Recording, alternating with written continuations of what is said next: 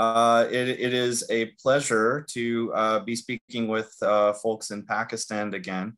I have done a lot of work around the biology curriculum in Pakistan, but it has actually been some time since I've really engaged with Pakistani curricula or teachers, and I'm really glad to revisit this.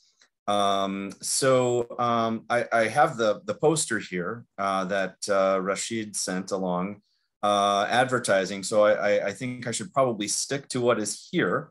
And I want to kind of give you a little bit of information about where I'm coming from, my background, and how I got into this kind of topic.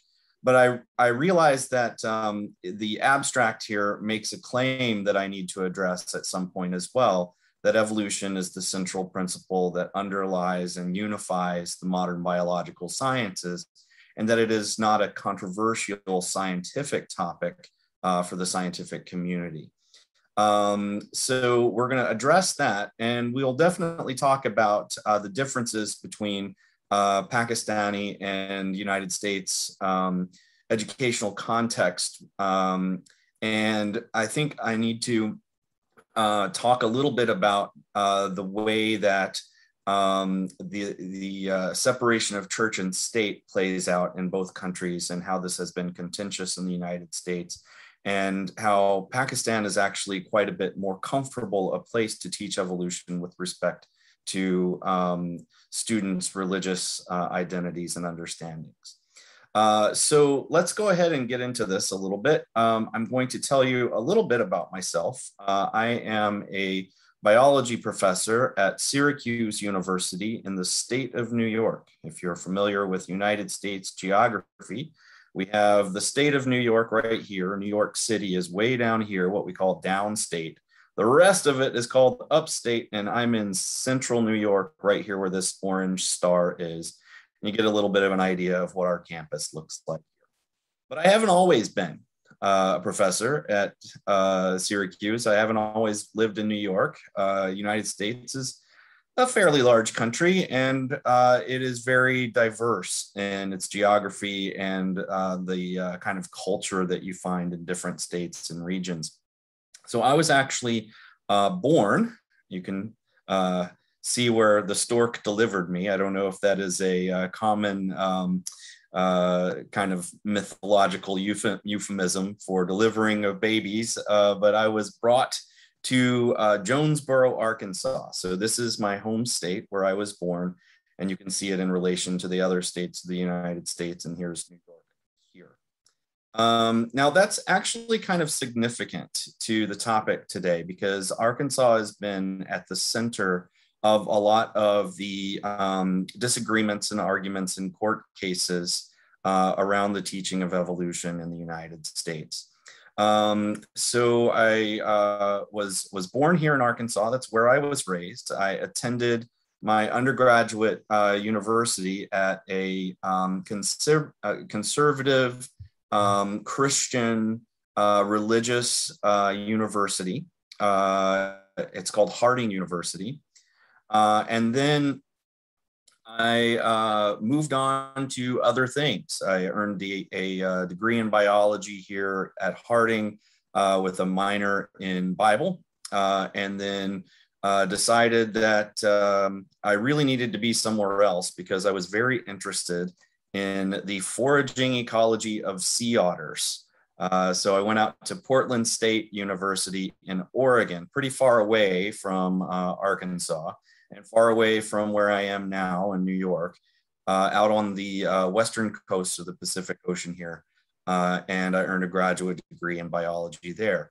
I'm also very interested in geology, and I earned a second graduate degree at Mississippi State University. So back down here in the South, closer to where I was born and raised, and earned a graduate degree in geology, or really rather geosciences at Mississippi State.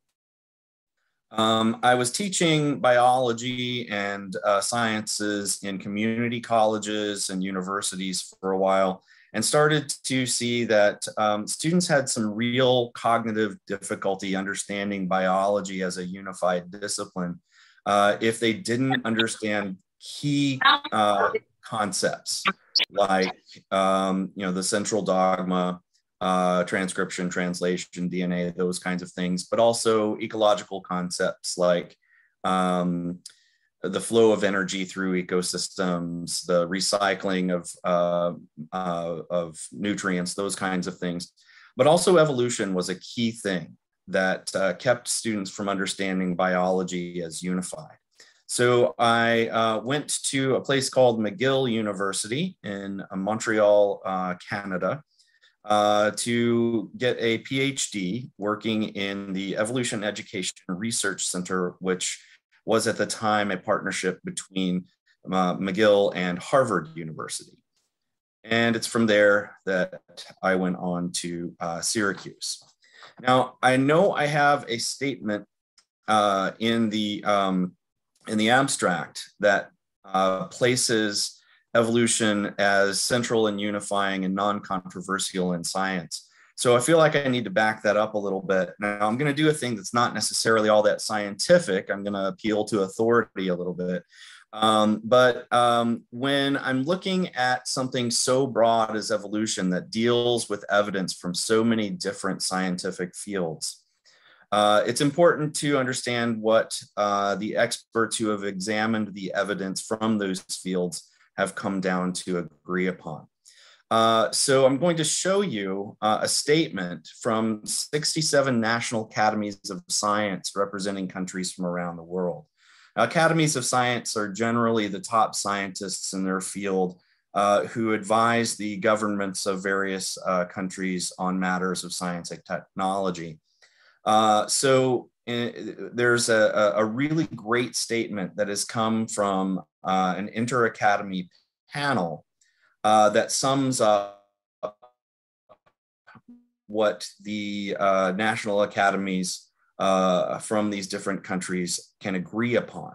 So I'm going to give you a bunch of words here are known as evidence-based facts. All right, so this is directly from this statement. It says, we agree that the following evidence-based facts about the origins and evolution of the Earth and life on this planet have been established by numerous observations and independently derived experimental results from a multitude of scientific disciplines. Scientific evidence has never contradicted these results. Now, here we go. They're going to list some things that are evidence-based facts that they agree upon that scientific evidence has never contradicted. And this is what they agree upon. That in a universe that has evolved toward its present configuration for some 11 to 15 billion years, our Earth formed approximately 4.5 billion years ago. They also agree that since its formation, the Earth, its geology, its environments has changed under the effect of numerous physical and chemical forces and continues to do so. They also agree that life appeared on Earth at least 2.5 billion years ago. Sure, maybe older, but everyone can agree at least 2.5 billion years ago. And since its first appearance on Earth, life has taken many forms, all of which continue to evolve in ways that paleontology and the modern biological and biochemical sciences are describing with independently confirming with increasing precision. Commonalities in the structure of the genetic code of all organisms living today clearly indicate their common origins. So these are evidence-based facts, never contradicted by scientific results, that the National Academies of Sciences for all of these countries have agreed upon. Now, there are more than 67 national academies, countries, excuse me, but some countries don't have academies. So we have the Academy of Sciences for the Developing World here and the African Academy of Sciences, which has member scientists representing those countries that do not have their own national academies. And I find it interesting that all of these national academies with their top scientists have no problem agreeing to those statements as being evidence-based facts, never contradicted by scientific results, because it's very difficult to get a bunch of scientists to agree on anything. But they agree to this. And I also think it's interesting to look at the countries here. Of course, you have the American Academy of Sciences and the Canadians. Lots of Europeans represented here. But we also have the Academy of Scientific Research and Technology of Egypt, the Indonesian Academy of Sciences, the Academy of Sciences of the Islamic Republic of Iran, the Turkish Academy of Sciences, the Academy of the Kingdom of Morocco, the Palestine Academy of Science and Technology, and the Pakistan Academy of Sciences, signing on an agreement to this. Now, I find that very interesting because we have this kind of global cross-cultural agreement among the scientific community to these very clear statements about evolution. So let's come back to the United States then. If we have kind of scientific consensus on this, what do American professional organizations hold as the role of evolution in biology courses? Well, our largest professional organization for biology education is the National Association of Biology Teachers. And according to Wayne Carley, its executive director, evolution is the cornerstone and the building block of modern biology. It should be the centerpiece of modern biology education. And the official statement of the National Association of Biology Teachers is very specific. It says, as stated in the American Biology Teacher, their peer-reviewed journal, by Theodosius Dobzhansky, nothing in biology makes sense except in the light of evolution. This often quoted assertion accurately illuminates the central unifying role of evolution in nature and therefore in biology. They go on to say, whether it's called creation science, scientific creationism, intelligent design theory, young earth theory, or some other synonym, creation beliefs have no place in the science classroom. Explanations employing non-naturalistic or supernatural events, whether or not explicit reference is made to a supernatural being, are outside the realm of science and not part of a valid science curriculum. That's what the United States professional organizations say about the teaching of evolution and about including non-scientific or supernatural or religious explanations in curricula. And there's particular reasons for this, okay? So if we wanted to think about teaching creationism or religious explanations for the diversity of life, is that actually legal to do in public high schools in the United States? When I say public, I mean those that are supported by our government and public taxes. So is that legal? Could we even teach about special creationism in our schools? And the answer might surprise you. The answer is yes, but don't quote that. We have to have some qualifiers here.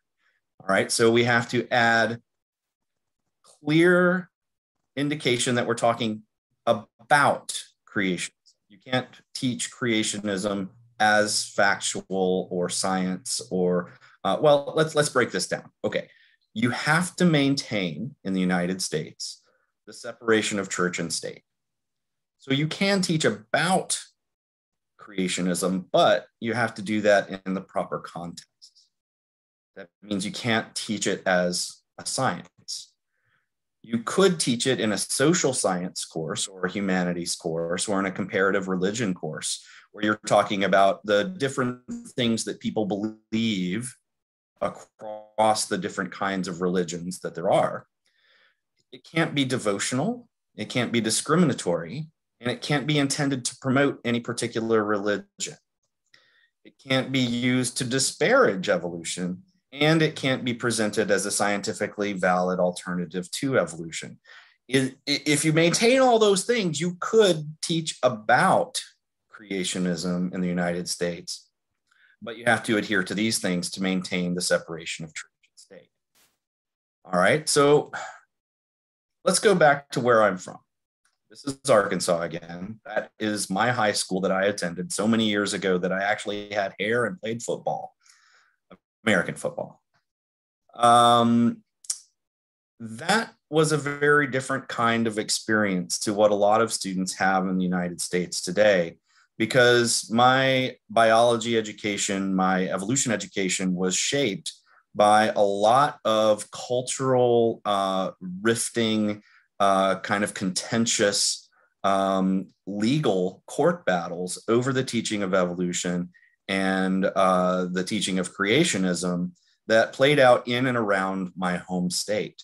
You might be familiar with some of these court cases. Perhaps the most famous is the 1925 Scopes monkey trial, where there was actually a law that made it illegal to teach evolution in the state of Tennessee and several other states, including my home state of Arkansas. They're called Butler Acts. And in 1925, a teacher named John Scopes was convicted of breaking that law by teaching evolution. And that was actually what the people wanted to happen, who put John Scopes in this position, because they wanted to challenge the legality of the law itself that made it illegal. The thing is, the judge kind of made a mistake in the fine that was levied against him. So it didn't actually go to appeal. And the laws that made it illegal to teach evolution remained on the books in Tennessee and many other states like Arkansas until 1968. That's a long time. And in my home state, people started to think about what's going on here, because between 1925 and 1968, we had something going on called the Cold War. The United States was kind of embroiled in this contest with Russia and other countries. And in the 50s, when Russia launched Sputnik into space, the space race was on, and people were very worried that the Soviets were going to beat us at science. So there was this big push to improve our science education, which meant improving biology education, which meant getting the central principle into all of the textbooks. So evolution kind of came into the textbooks across the entire country, and people kind of forgot that it was actually illegal technically in some of these states to teach it.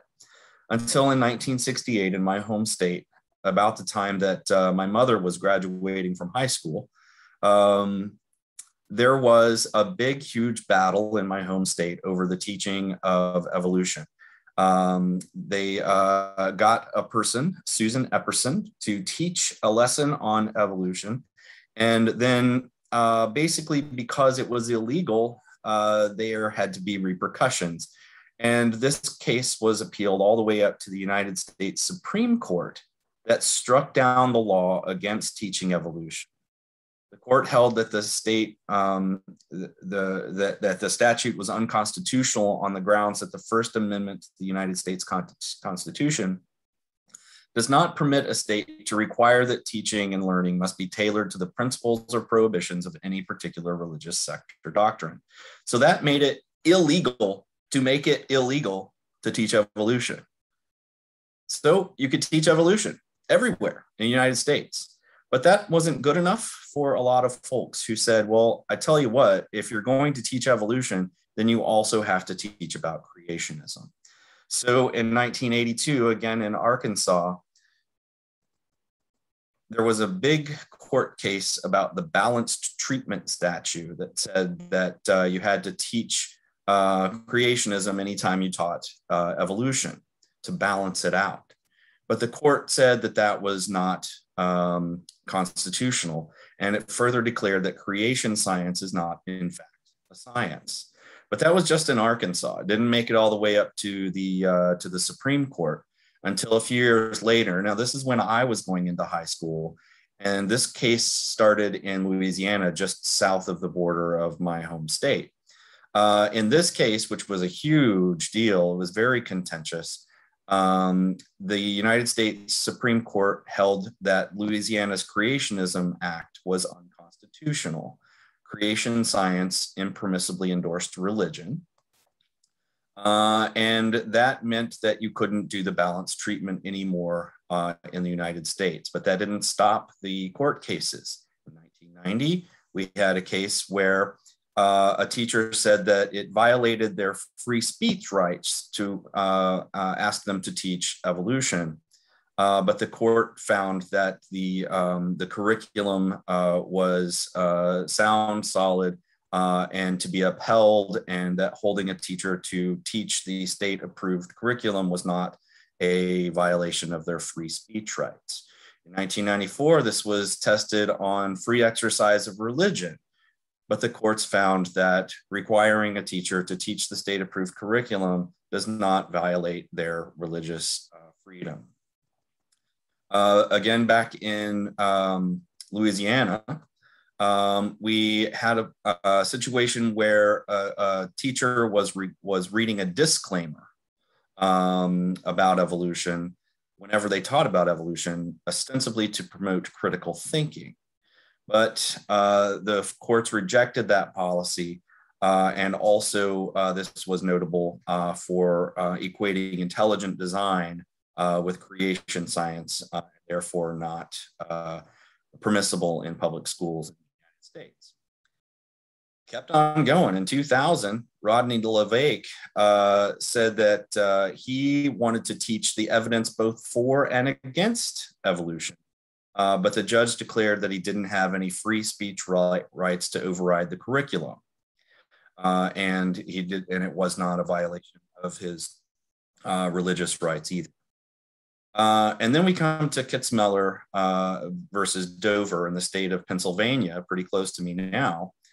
This was the first challenge to teaching intelligent design in the public school science classrooms.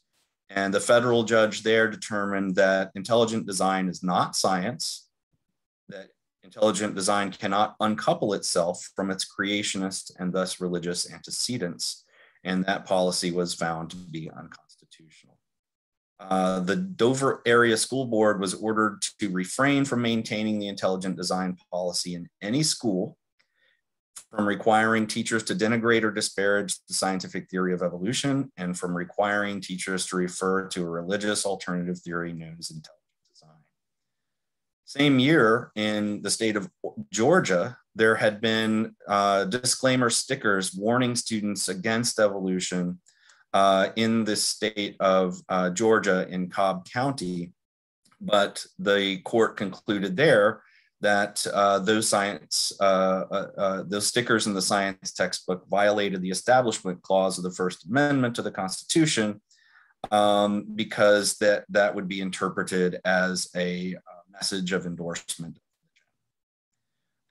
They appealed that, and the defense brought in the plaintiffs brought in the expert witnesses from the Dover Intelligent Design case, and they quickly settled that case without a retrial. And in that settlement, the board and district are barred from making any oral or written disclaimers about evolution or Darwin, from placing stickers in textbooks about creationism, creation science, intelligent design, or any other religious view concerning the origins of life or origins of human beings. And they are barred from excising or redacting materials on evolution in student science textbooks in perpetuity. And they had to pay a lot of money in order to do that. So in summary, there have been a lot of court cases in the United States, a lot of them. It's been a contentious cultural issue for a long time. And the anti-evolution laws and policies have failed every time in the courts. Teaching creationism, whether you call it creation science or intelligent design in a public school science class, it's not just unlawful, it's unconstitutional. That means you can't make a law to make it illegal to teach evolution or to teach a creationist idea, because that law itself would be unconstitutional. And that goes for any disclaimers or any denigration of evolutionary science on the basis of religion at all. So that's what's been going on in the United States legally. in science, in education. But there's this huge disconnect between what is taught about in schools, or what's supposed to be. There's this huge disconnect between the scientific community and the public in general. We've been doing polls, surveys, and large-scale standardized tests and other quantitative measures of people's understandings and belief about evolution. And they're commonly used to communicate how well we are doing when it comes to science education. A pretty big one that you might see is a comparison of the United States and a bunch of Western countries in the European Union and Japan on the public acceptance of evolution. I know you can't read that figure there. I'll make it bigger. All right. So this is a response to a question about acceptance of evolution, of whether it is true or the respondents are not sure, or whether evolution is false. And the scientists in the United States were very, very, very alarmed to find that the United States is all the way down here at the bottom of evolution acceptance, second only to Turkey. And that made huge news. And then a colleague of mine who is from Pakistan, Salman Hamid, said, if you think that's interesting, you should be bracing for Islamic creationism, he said in pages of the journal Science, and said, you know what, Turkey is actually probably pretty high on acceptance for Islamic majority countries, and published this one that showed that actually Turkey would fall largely ahead on acceptance of evolution of other countries, with Pakistan falling below that. But we had some questions about that. All right, so here's the chart from those countries, including the United States, the European Union, Japan, and this is the question that was asked to them. Human beings, as we know them, developed from earlier species of animals. And that question was kind of construed as being a good one for determining people's acceptance of evolution. So that's how the United States kind of compared to those countries. Now, here is from Hamid in the same journal, Science, looking at evolution acceptance in Muslim majority countries. So you can see where Pakistan falls out. But the question is very different. The question that was asked here was, do you agree or disagree with Darwin's theory of evolution? It's not the same question at all. And there are actually problems with that question, with both of those questions, and certainly with comparing the two of them. We were really wondering about this when I was at McGill, and we tried to figure out, what's going on in all of these countries with large Muslim populations. We actually got a nice grant from the Social Sciences and Humanities Research Council of Canada to study teaching and learning about biological evolution in the Muslim world. We did a survey and other types of studies in several different countries among Muslim populations, including Muslim populations in the United States and Canada to some extent, but also in Turkey, Lebanon, Egypt, Indonesia, and Pakistan. The data, well, we got 5,500 surveys from Egyptian, Indonesian, Lebanese, Turkish, Pakistani, and Canadian Muslim high school students. We interviewed about 150 Muslim scientists, science teachers, and community members. We had focus group discussions with Muslim teachers. We had discussions with Canadian, Indonesian, Pakistani, Turkish, and Lebanese research collaborators. And we had discussions with Muslim scientists and evolutionary biologists. And we did a survey of biology curricula and textbooks from these countries. It was hard to do, even just to build a survey to ask the same questions in these countries that had been asked in Western contexts was very difficult. We constructed the survey in English and translated it into Arabic, Bahasa, French, Turkish, and Urdu. We did this through a very difficult process where we actually got translators that were certified by government institutions in these countries to translate our surveys, but we also took those translations and passed them by experts in science and education. Pardon me.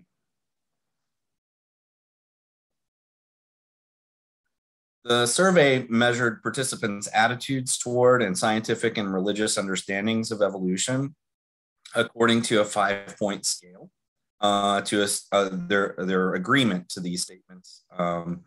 And if you want to learn about how we put that together, we actually published on that, and I'm happy to share that paper. You can find it on my profile in ResearchGate.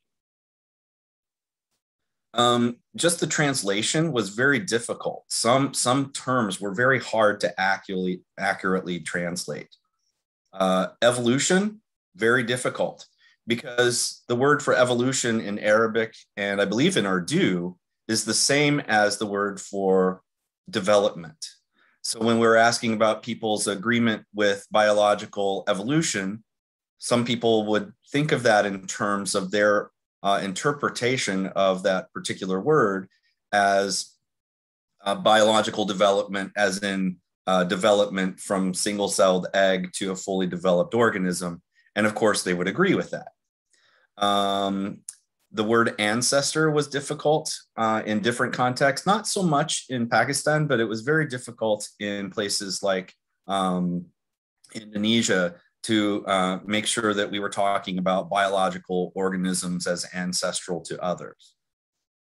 Related was a difficult term when we're talking about biological relationships. And the term supernatural was very difficult when we're talking about religious explanations or those that have to do with spiritual kinds of contexts or things that are,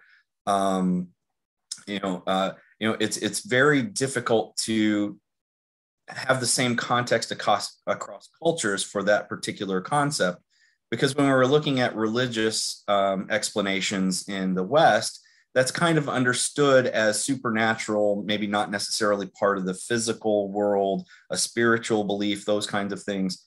But within Islam, the idea of natural had to do with, when we talk about supernatural, it meant to a lot of people more like unnatural. And what could be more natural than your religious understandings? And so it was difficult to kind of make that clear what we intended to mean. But we went through this and we got a pretty good survey, and we can tell you about some of our general conclusions here. First, we found that evolution is actually very well accepted among university level scientists in the Islamic countries that we study. But many of those scientists develop very deeply nuanced interpretations of scripture to reconcile evolution and Islam. There were a couple of folks who I am very fond and familiar of, good friends of mine who are part of this effort. One of them is Ihab Abu Hif, who is Canada Research Chair in Evolutionary Developmental Biology. You may know the name Abu Hif if you've ever been to Egypt. Alexandria, the beach there by the library at Alexandria is called the Abu Hif Beach. Ihab's grandfather was the great Abu Hif, the Nile crocodile, probably one of the greatest marathon swimmers of all time. Ihab is a really great guy. He's a wonderful scientist. But he is a devout Muslim, and in his lab at McGill University, he stops his science regularly for Islamic prayer. And he says, "My daily scientific activities of performing evolution-centered research do not conflict with my daily spiritual activities as a Muslim. I strongly believe one can practice evolutionary biology without compromising one's faith as a Muslim. Similarly, my good friend, Dr. Anila Asghar, who is from Pakistan, she's a professor of science education at McGill University. And so many times I've heard her say, if Allah can create, then why cannot Allah evolve? Interesting ideas from these folks. And some more of our general conclusions are that evolution is actually very well represented in the curricula and textbooks of the Islamic countries that we studied, although religious content is actually common as well. And that might be due to political necessity, but it's also very important that there's no strict separation of church and state in some of these countries, including Pakistan. So if I look at the goals for science education curricula in Pakistan, in the textbooks that we were reading, the goals that were set up in these governmentally produced textbooks include that students are supposed to come to appreciate that Allah is creator and sustainer of the universe. That's in the front of a governmentally produced biology textbook, most of them actually. And that's something you would never see in the United States. This is a copy of one of the textbooks from Pakistan. And one of the things that I really enjoyed about the presentation in the textbooks that I reviewed was that they did include a lot of scripture. They included a lot of interpretation of scripture, but that was very clearly labeled Islamic concepts. And after the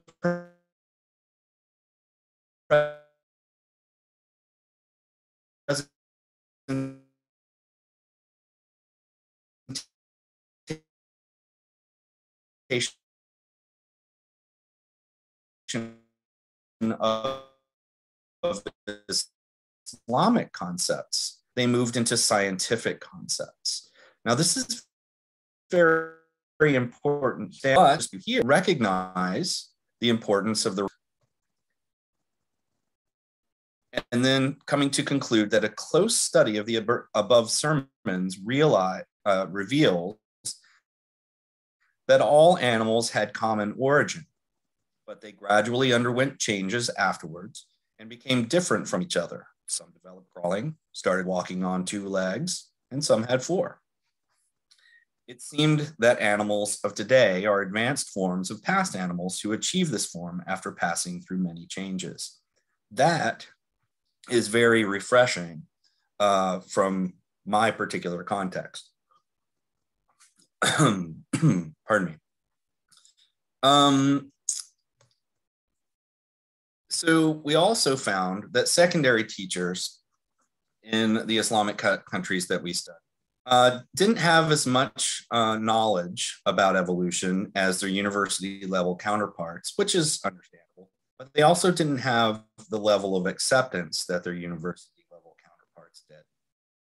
And their teaching attitudes, their attitudes toward their, and their practices regarding evolution, they varied greatly between the different countries. In Islamic countries that had high acceptance rates, secondary students had pretty high acceptance rates for some aspects of evolution, very low acceptance rates for others. Human evolution was particularly problematic. Their religious beliefs are an important factor influencing how they perceive evolutionary theory and science in general, and faith often trumps the evidence. Also, students and teachers who represented religious minorities were more likely to hold creationist ideas. So let's come back to this comparison. We already know that the questions aren't exactly the same. So let's go ahead and use our survey and come back to compare actually the same question. And what we find is that Pakistan is actually on top here and Turkey is well below in terms of acceptance of evolution here. Pardon me, I'm losing my voice here. Bad time to have that happen. To blow that up a little bit, it says, and to talk about a different question in general, if we ask this question, human beings as we know them developed from earlier species of animals. This is about what we would expect, but if we change that to take humans out of the equation and just say that fossils show that life has existed for billions of years and changed over time, very high acceptance.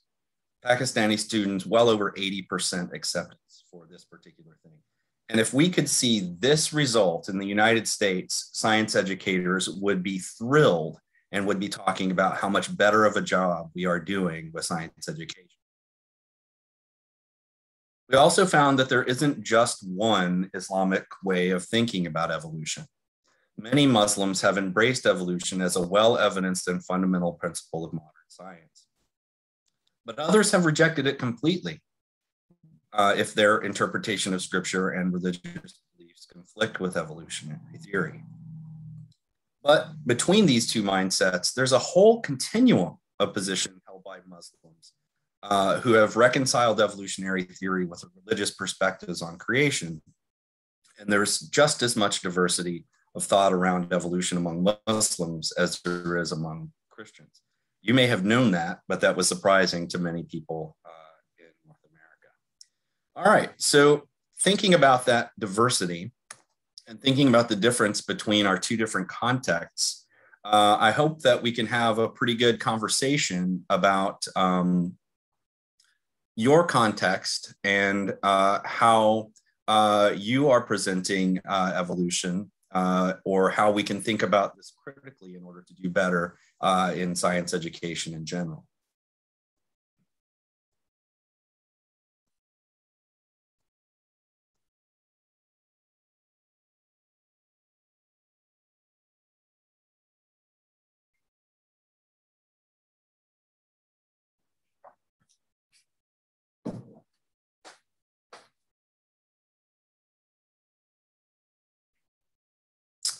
I think at this time we were going to have some questions. If you wouldn't mind, could I take just a minute?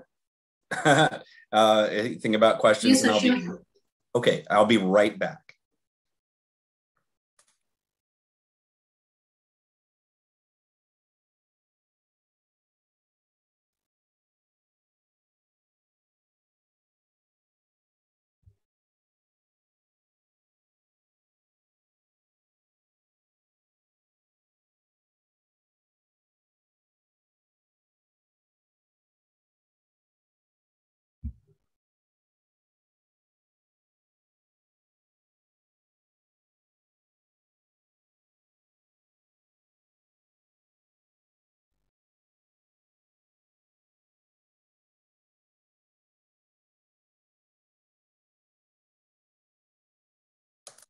All right, I'm back. Hopefully we can have some good conversation and discussion.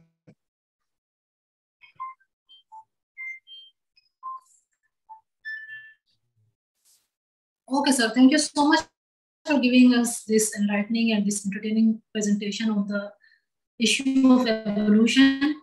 I think discussed. Sir, I would now request my participants to ask questions. The forum is open. You can have our participants, they have two options. They can either raise their hands or they can write their question in the chat box. So I can see that someone is raising his hand. Let me see. Okay. Sir, Raja. Oh, I'm sorry. Go ahead. Yeah. Sir Amir Raja, can you please unmute yourself and ask the question? Thank you, Ms. Noshin Rana. Thank you very much. And I'm very pleased to see Mr. Jason Wiles. I hope that I'm pronouncing his name well. And yeah, thank you. I can see your smile. That means that I have pronounced your name well. Absolutely. Okay. Thank you. Thank you very much indeed. first of all, I'll have to, once again, welcome you, and on the behalf of PAS, being member of the PAS organization, I think it is yet another good webinar and good interactive session, which have been organized by our organization PAS. And I think this is one of the key areas in overall idea of critical thinking that has been actually, long, I would say, haunting us. And it's been a kind of, question that has not only been, a question of great importance for many students of schools, secondary schools, and even early, level learning schools, and even universities, colleges, where these questions are mostly, and I could actually, I could relate myself as well. When I was student of secondary school and I opted biology as my secondary school subject. So being student of biology, I could still imagine that our teachers had always, what I could say, had always, discouraged us, or actually, very systematically, or in a very, prudent manner. What I say, I mean, in a very, shrewd manner. May I say, shrewd manner. They actually, applied certain ways through which we actually, hesitated, or actually, avoided any possible question that could have actually, led to opening up such debate at school level. And I think when you carry such, ambiguities in your mind, you actually, carry such ambiguities for your rest of life. And later on, actually, I realized that these are the areas which are basically out of bound areas. We cannot actually, treat on such areas, and we must, understand what are our limits in the socio, public sphere, social public sphere, or, socio educational or academic public sphere. So that is my experience. Now, coming to your presentation, you have actually, presented your case by comparing USA's case and Pakistan's case. Though I have very little understanding and little reading about USA's case, I was just, reading some stuff which is available on Google right now, because you see, I wasn't prepared for it. So there was some reference to United American, sort of organization which deals regarding it, American affiliation, scientific affiliation, or something like that was mentioned there. So, they term it a clever design of God through which, creation has actually, taken place, and it is actually, evolving. So, they have somehow reached to certain, conclusion, and reached to certain, understanding, which can actually, open up new avenues of discussion. And this is how actually, they have addressed it. But what is our problem? Now we have very serious kind of, problem, that whenever our teachers, go to the classroom, they say, look, children, understand, this is what science describes about, evolution theory, and Darwin has said so. But remember, we are Muslims, and we cannot, question our faith, belief. They actually draw a binary that science, the discourse of science, or the narrative of science, is basically primarily, it is in contradiction or in conflict with the one which we actually, read and subscribe in our faith, or in our belief.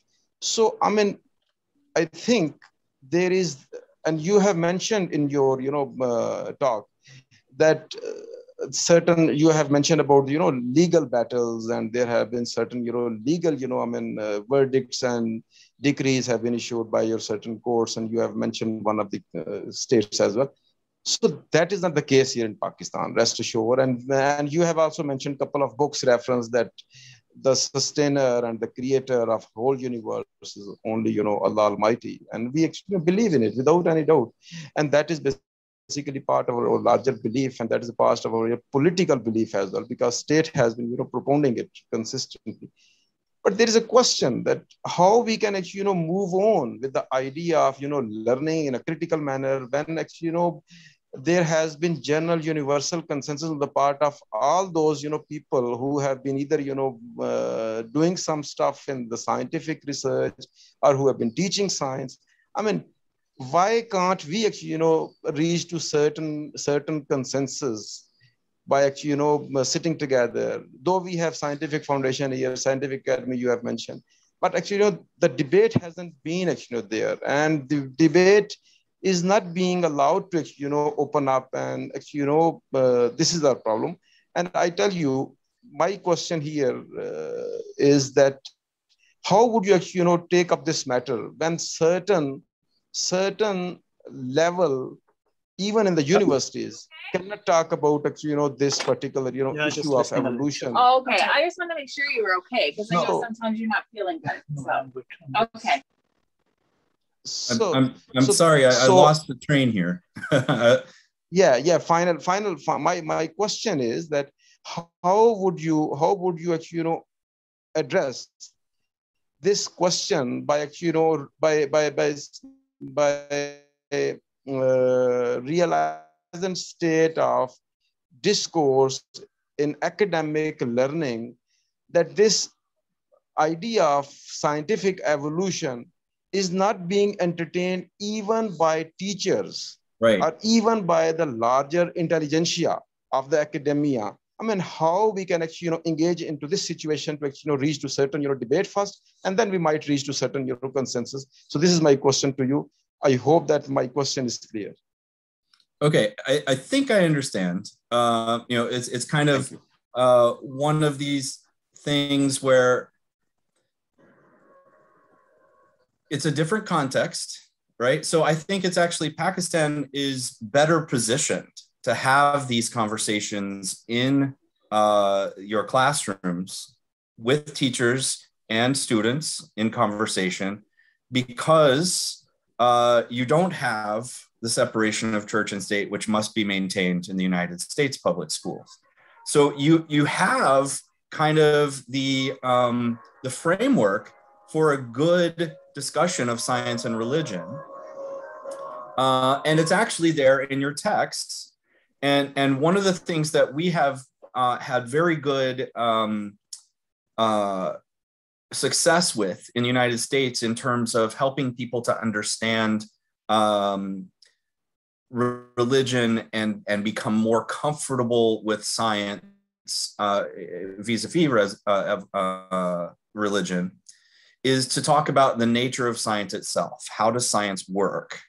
And that is something that you can do anywhere, right? You can talk about what does science do and what does science not do, in terms of testing, in terms of measuring the natural world, and putting those boundaries where science cannot answer questions outside of what you can test and measure against the natural world that you can observe. So we have found that as students start to understand how science works and what science can't do, they start to see it as less of a potential threat to their religious understandings, because they come to understand that science doesn't ask those questions, it doesn't approach those kinds of things, and that in your kind of understanding of religious concepts, science isn't a threat, but perhaps can be a tool for students to say, how can we think about scripture? How can we interpret scripture? How do we think about our religious understandings? And students who know how science works and what it can be used for then can say, well, I have a question. Is that a religious question or is that a scientific question? If it is something where I'm wondering about something in scripture and science tells me that this is true in nature, then perhaps my interpretation of scripture might include what I know to be true from science as well. And I think that you also have in your science textbooks a very clear kind of missive, an exhortation of students to study biology so that they will understand Allah's creation. So that they are free then to think about how do we learn about things scientifically and how that might inform our understanding of our place in the world vis-a-vis our religious understandings as well, without it necessarily being a threat. And I think your textbooks, the ones that I have seen and reviewed anyway, do a very good job of separating out, these are scientific concepts, this is what we've learned from science, and Islamic concepts and teaching. So I think really getting students to understand and teachers to understand how science works, what the boundaries of science are, and that it might not be the threat that they could otherwise perceive to the religious understandings is a good starting point. And I think getting teachers the training on that is a very good thing to do moving into the schools itself. That's one of the things that we don't do very well here either, in terms of teaching teachers about how to teach these difficult concepts. So it doesn't surprise me at all to hear you say that that might be avoided or thought about as something we can't really talk about. It's uncomfortable. So there again, if we can get teachers the training on how science works and how to talk about it with students, then we're going to go a long way to getting toward those discussions that you're looking for. Thank you so much for that question. Okay, I think Mr. Rami Raja is quite satisfied with the answer. Yes, I can see the smile. Thank you, sir. Okay, Mr. Buland Iqbal, he wants to ask one question. Mr. Buland, can you please unmute yourself and ask your question? Can you listen me? Hello? Yes, I can. I can hear you fine. Great. Thank you, Dr. Wills. I actually really appreciate your topic and your whole demonstration and a very thorough description about this issue. I would rather ask to you something which is a little different, because I'm just going towards the reconciliation of both the ideology, the evolution and the faith. And for some time, like say, for example, I believe like, okay, let's go with that God creates this open universe through natural process rather than magic God. That's not bad. We can go into that way. And then we can come to the point like, okay, all this physiology, ecology, biochemistry, and all these systemic things is going to be affected with this theory. Okay, that's again good. I'm going to take this way. Then the next step comes. Okay, how does it going to affect? Then we're going to go into the other branches. We can see like the astrophysicians going to speak about the evolution of the solar system of the universe. That's great. Geologist is going to discuss about the evolution of the Earth interior. That would be great. Psychologist of the evolution is going to psychologist is going to speak about the evolution of the mind, and then anthropologist about the evolution of the culture, and the historian, you know, all by one we can see like all the fashions of the life is going to be discussed in the whole pathway of evolution. That would be great. I am very happy. Now the problem is start. Why take 150 years to establish this theory like a gravity? I feel like the problem starts from the social Darwinism. And my question about that part, how do you take? I know this is not a direct question for a biologist like you, but the problem starts when you're going to start all this theory into the school part. Now the students going to be convinced for the racism, for the colonialism, for the social stratification, which is going to be justified by this theory, and which is what's happening. Now, the next problem is the countries like Pakistan or all those underdeveloped countries, you can see, you know, politically we are behind 100 years, and we have all these issues very in a prime stage to develop. So that theory go into that direction, cause more trouble, you know. That's my problem. So how do you take from your part? I would rather just come to this point. What do you think? Is it that the reason we are not establishing this theory, or something else we are missing? I'm missing here. Okay, I'm going to try to come around to what I'm understanding as your question. And I didn't know where you were going at first, but now I understand, right? So the concern is not about whether evolution is real or true, or whether we should discuss it, or whether we can talk about it in a way that is constructive, but the threat of perceived negative implications. So if this is true, then perhaps maybe social Darwinism, those kinds of things, right? Racism, those kinds of things that you mentioned. So I think it is true about anything in science that it can potentially be used for inappropriate and maybe even evil. You know, so when you think about something like atomic energy, for example, the scientists who were studying the composition of the atom, nuclear fission and fusion, I think it's easy to say that many of them, if not most or all, were mostly interested in understanding the problem, understanding the universe, how it works, what's going on here. A good scientific, defensible, non-evil kind of approach to understanding the universe. Now, have some people come along and thought of other ways to use the knowledge that was discovered? Yeah, absolutely. I don't know of anyone who would support the idea of nuclear warfare as something we should definitely do. I don't think anybody wants that. Mm-hmm. But does that mean that scientists should never have studied the composition of the atom, or that students shouldn't learn about the composition of the atom, right?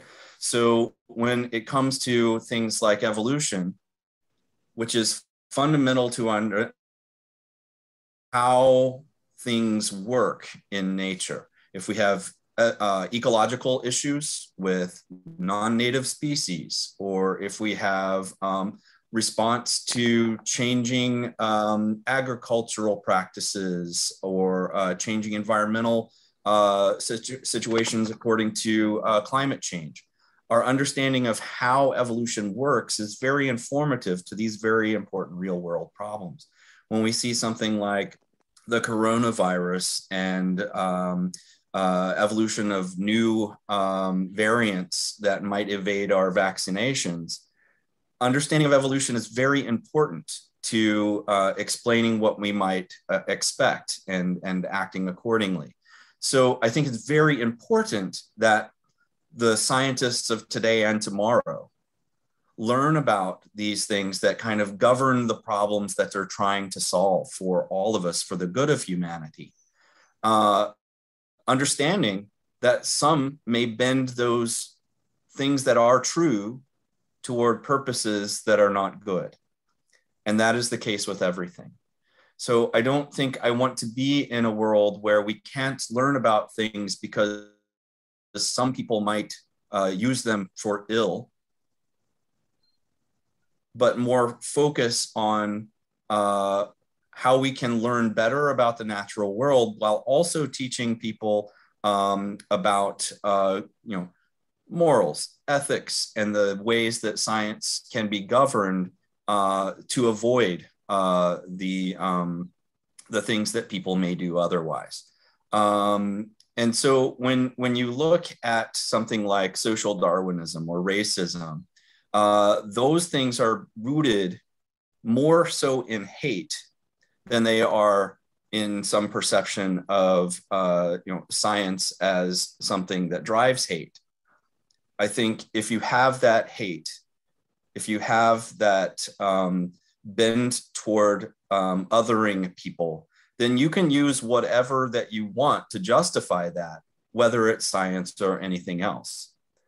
So I think that is a good conversation to have with students about whether truth is worth finding, whether exploration in science is worth doing, even though some may choose to use what they find for evil,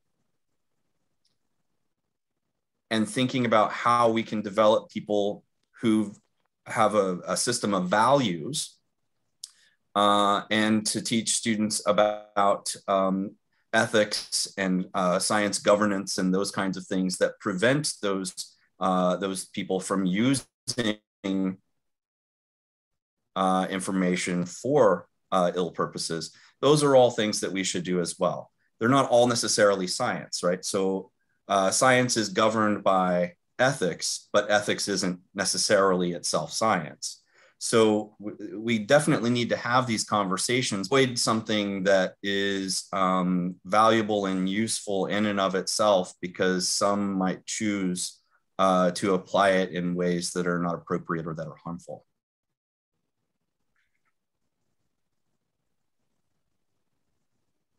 I hope I've answered the question. I think Mr. Balandewal has got his answer. Yeah, thank you. Thank you. Thank you. I really appreciate your, thanks a lot. Okay. Mr. Jason, we have next question from a student, Juwaria Aftab, and she is kind of complaining about one thing, that in Pakistan, we only science students, they know about evolution and scientific revolution. How can other students, from other fields, how can they know about this evolution system and the law of evolution? What do you suggest to them? Okay, so let me see if I understand the question. If you're studying biology, we can do a pretty good job with this, but how do we teach this for people who might not be studying biology? Okay, I think I get that. So in the United States, that's another thing that's very different. We have this kind of baseline curriculum that includes the sciences, that includes history, that includes mathematics and different areas of study, and kind of everybody has to do this all the way through the end of high school. And even if you go to university, they kind of come back to a core curriculum that includes all those things, as well as your specific discipline that you might specialize in. And I know that that's a very different system than you might find in other countries. And it sounds like Pakistan too, you kind of specialize perhaps relatively early compared to our context. So when I was in Canada, that was also an issue too, because we would find that people didn't really understand evolution, and there were some problems that were going on there. And when we looked into the curriculum, we found that they only taught about evolution in the very highest level biology courses for students who are going to university to study biology. That was a very different context. So how do we make this something that more people can learn about? First, I think it's good to start early. So elementary schools are good places for people to learn about things like adaptation and how organisms can change within their environment as the environment changes.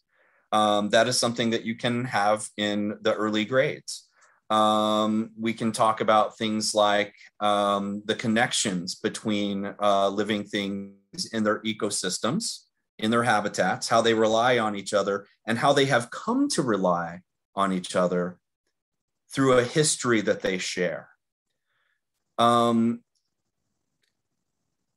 other part of that, I think, is that all students, regardless of their discipline, whatever it is that they're studying, perhaps it would be a very good idea to talk about science in general and how science works, the nature of science itself, so that when they are, perhaps they are business people, or perhaps they are, in the restaurant industry, or whatever people might do, whatever people might study, if they have some understanding of how science works, when they read an article, or when they see a science documentary, or when they learn some information about science itself, whatever they studied, if they know about how science works, then they can kind of critically evaluate the kind of information that comes in. So I don't think you have to be a biologist to understand how science works as biology is being presented in an article or a documentary or something, that the biologists who do that work according to the science principles, how science works that everyone tends to know. So when you look at even the academies of sciences that I presented early on, they were talking about evidence coming from physics, from biology, from chemistry, from geology, and a physicist and isn't a biologist, but they can understand that their biologist and physicist colleagues practice science in the same way that, and that the results have been reviewed within that community according to those standards and under the same kinds of guidelines and ethics and practices, so that you can kind of accept science from the scientists that practice science in the way that you do, whether or not you are in that particular field yourself. And I think that probably extends to people who are, in whatever field that there may be. If in the early grades in education, we talk about science itself, how it works, how scientists do the work that they do, then they don't necessarily need to be experts in every scientific field in order to understand that what the people who work in those fields do is rooted in that science, that we know how it works.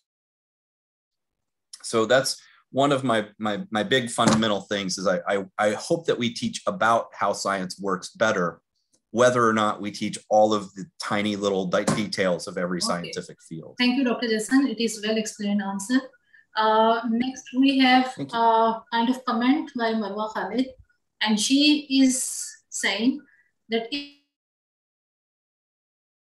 thinking with understanding of science, then students may get more understanding of this process of evolution.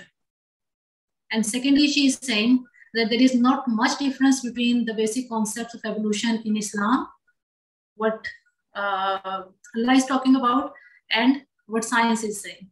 So I want to ask one question related to this point. And why is there a difference of opinion about evolution between religion and science? Why is this clash existing? Why don't they agree upon Okay, one well, thing? so first of all, I have to say that many people do not find that clash. And what I find very most interesting is that it tends to be the people who have studied science the most and people who have studied religion the most who are the best at understanding that there doesn't necessarily need to be a conflict. So when people don't know as much about science and when people don't know as much about religion, then it makes it much more easy to have very simplified understandings of both, and to expect that one or the other needs to be in conflict with the other. I want to come back to something that Amir Raja has said, that he was talking about the scientific affiliation that he found on Google. That's actually a very good group of scientists who are very religious, who are very open in discussing their understandings and the reconciliation of their science and religion. Another good group is the Clergy Letter Project in the United States, where religious leaders from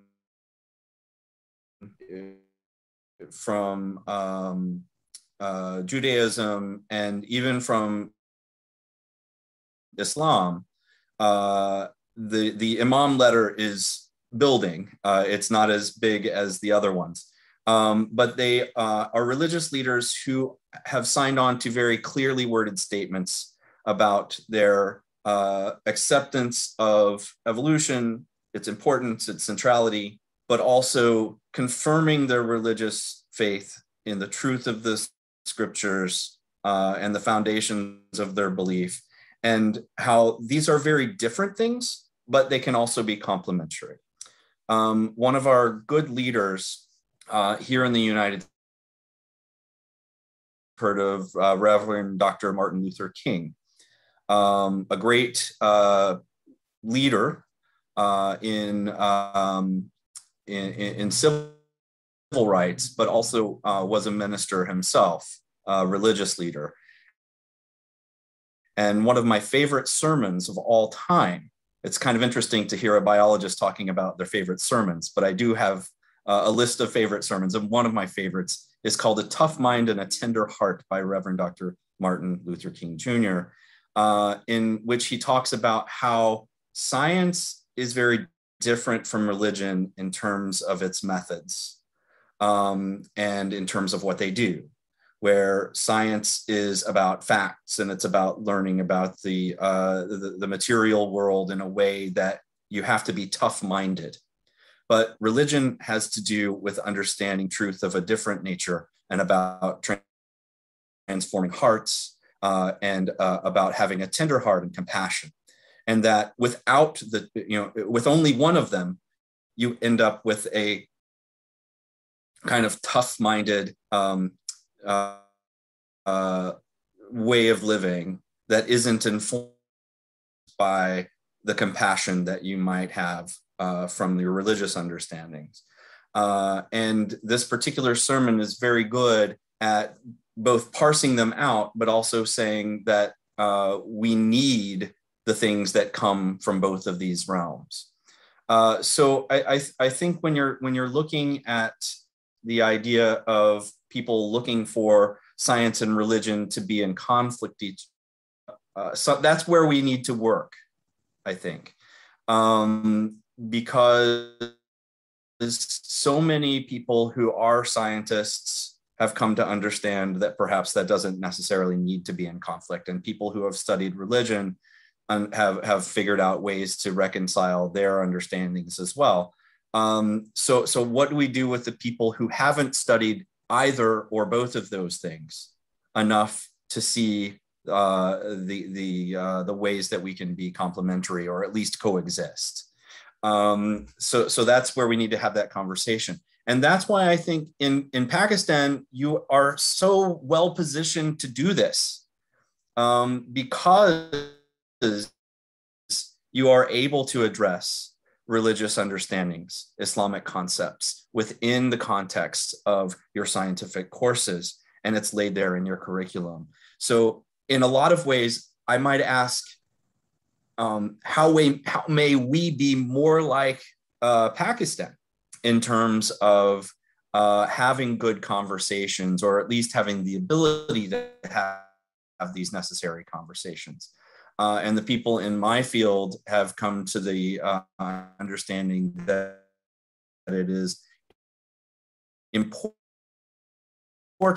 to address students' understanding of the scientific concepts that they might perceive to be in conflict.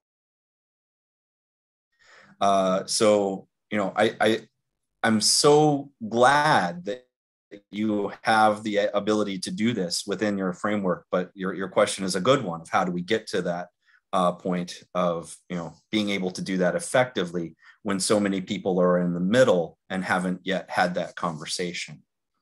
So I think it's a good thing to talk about how science works,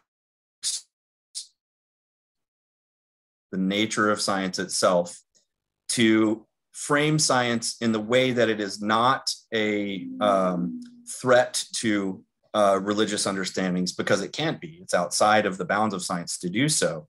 And then have those conversations about what do we learn from science practice in this way, and how can we reconcile our religious understandings with that information.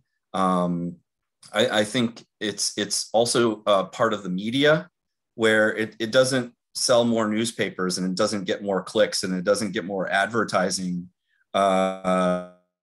if you're telling everybody that we can all get along.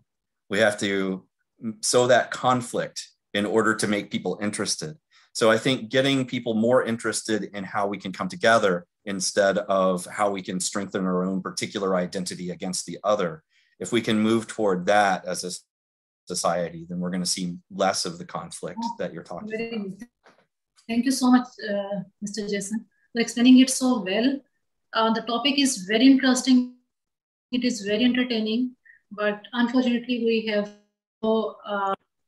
we are looking forward to have another session with you.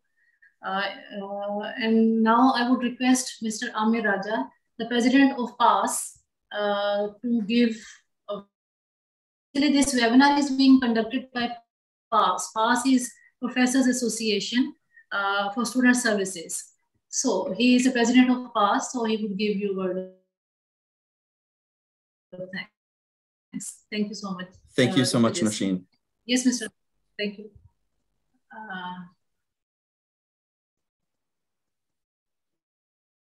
Okay. Thank you very much indeed. Once again, Ms. Nosheen. It was really very informative, and perhaps it was a kind of, session that has actually, brushed, or what I call it, a kind of, intervention that has actually, ideas and stagnant imaginations, which were stagnant and which were, stuck somewhere, perhaps some decades ago. And I'm very grateful to Mr. Jason Wiles, who is so grateful, who is so gracious, and who is so, what I call that, who has been so, lovely, and who has been so, clear regarding his, speech, and who has been, who has actually, explained in such a, excellent manner that everybody who has actually attended this session, they have enjoyed it a lot. And one more thing, before we actually, conclude this session, once again, I have to, appreciate Ms. Nosheen Rana's efforts, who has, moderated this session very nicely, and who has actually, moderated this session in a manner that everybody has enjoyed your talk and everybody has actually learned a lot. And I would say regarding this session that Mr. Jason Wiles, we live in a society, we live in a world now where there are certain issues, and Mr. Buland Iqbal has referred to that issue. Now we are facing new and new, terms are being coined under, new notions. There has been no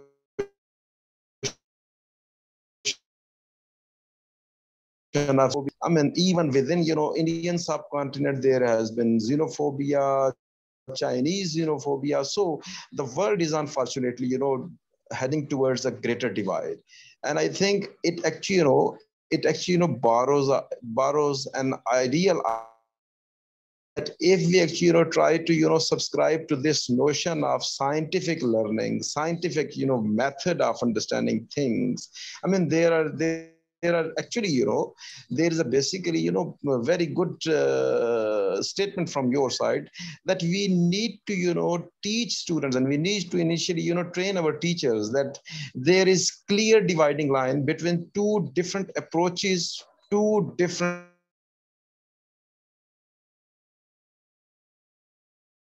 one particular,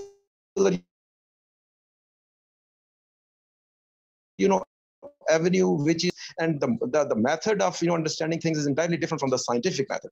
The scientific method actually, invites us to look into things from their, specific material existence. So when we are actually, teaching our students and training our teachers that the mandate of science is this, that science actually, always talks about observing things and then, measuring things and then reaching to certain thing. I mean, this is how scientific skills can be, imparted and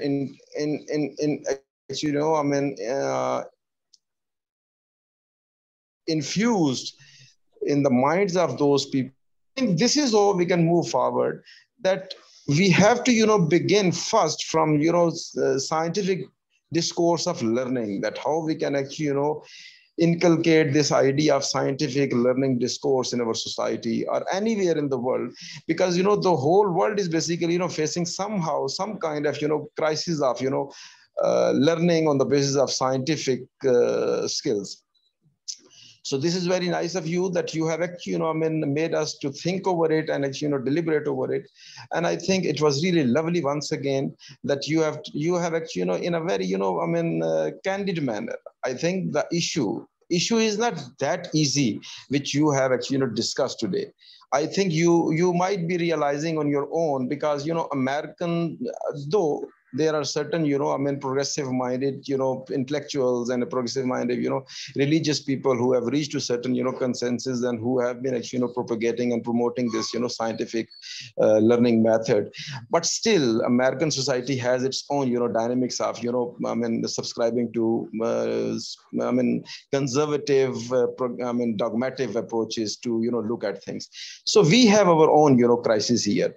But I think the way you have candidly handled this situation and you have actually, highlighted it and you have actually, made us to actually, move with by some kind of, practical steps through which we can actually, begin this this debate, which can actually, which can be centered on an idea of scientific discourse of knowledge and scientific discourse of learning and teaching.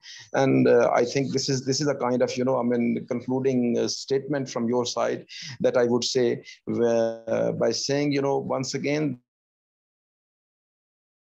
it was very nice of you that you have spared your precious time and you have shared your ideas. You have actually, made us to actually, deliberate on this topic through which we can actually, promote the very, the big theme of our organization that we have been striving hard to promote and inculcate in the minds of teachers and students the idea of critical thinking. I think that is the theme upon which we are trying to build our case that how we can actually make our education system more vibrant and how we can actually promote the idea of scientific to create scientific skills in our learning teaching. And I think by saying it, I hope that you have also enjoyed our session as well. And I can see your smile because you see you have actually you have really talked in a very candid once again, and with the hope that we can actually have your views and we can have your such learned sessions again and again. Thank you once again from our organization PAS, and there is another some assistants and who have been partner organization, that is the society, which is also promoting the idea of scientific learning in our overall education system. So thank you once again, and I once again say thanks to you on the behalf of PAS, and a lovely session. And I would once again appreciate and who have spared their precious time and who have attended this session. And we hope that you would once again grace yourself in such sessions and make it a good kind of tradition in actually overall learning and teaching exercise. Thank you once again. I hope that everybody has enjoyed it. Thanks a lot. Thank you so much. It's been my pleasure for sure. Okay, thank you, Dr. Okay, before we say goodbye to our worthy guests, let me make a little announcement. This webinar is being recorded. The recorded version will be uploaded on YouTube. So if somebody has missed any part of this beautiful talk, he or she can go and watch that recorded version on YouTube. Thank you so much, Dr. Jason, for joining us, for giving us this beautiful talk. Thank you so much and goodbye. And I say goodbye. Thank you so much. Thank you so much. Thank you. Bye, everyone. Thank you. Bye.